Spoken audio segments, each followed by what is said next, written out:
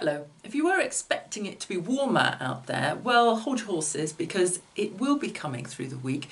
We're waiting really to around Wednesday, Thursday when we pick up this southeasterly flow of the continent, and then temperatures will rise, perhaps up into the mid-20s. At the moment though, from Monday we've seen some fair, bright weather around across much of Britain. It's more cloud away towards the north and more clouds spinning in from the west, and that's linked to an area of low pressure taking up much of the northern Atlantic.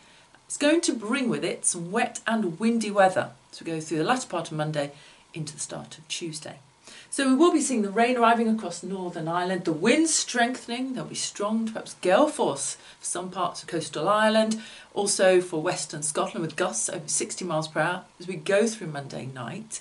And the rain will move from Northern Ireland across to western Scotland, and then by Tuesday morning moving its way into northwest England and parts of Wales. And actually there is a heavy rain warning for southwestern Scotland as we go through Tuesday morning with the risk of flooding. After that, we begin to see high pressure building from the continent. That's going to bring with it plenty of settled fine weather for the second half of the week.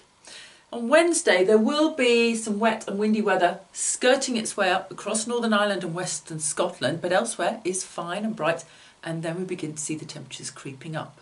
So if we have a look on the thickness chart, on Tuesday, we're perhaps seeing temperatures in the mid to high teens, and then by Wednesday, across parts of England and Wales, 18 to 23.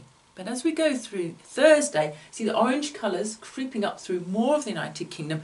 It looks like southeastern Britain might see up to 25 Celsius, that's 77 Fahrenheit. Other parts of England and Wales up into the 20 Celsius, and then for Northern Ireland and Scotland, perhaps the mid to high teens with just a light southwesterly breeze.